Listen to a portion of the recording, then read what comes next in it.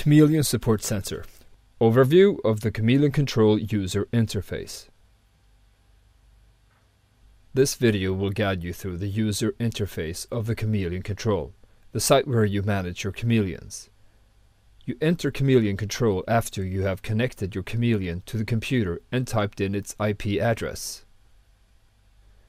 The first tab you will see is the status. Status is here divided in 5 fields, namely Required Action Summary, Module Identification, Configuration, Status, and Service License Agreement. In this example, the Required Action Summary box is visible and indicates that one or more settings need to be configured. The specific settings that need your attention will also be pointed out with an exclamation mark.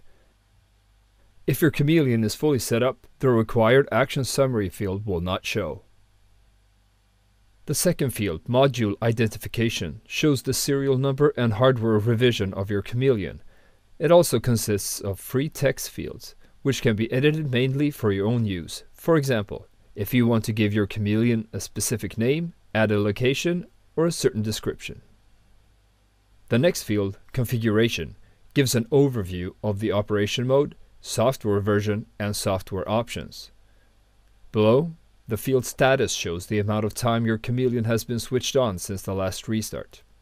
It also displays the current temperature level of the hardware. And finally, Service License Agreement shows how much time remains on your demo version.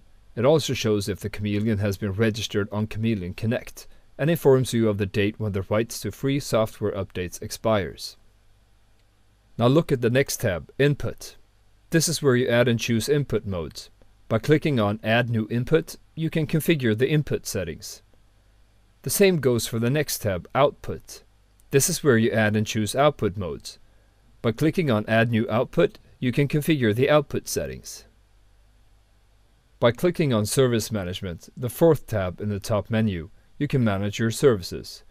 This can only be done after you've configured the input and output settings.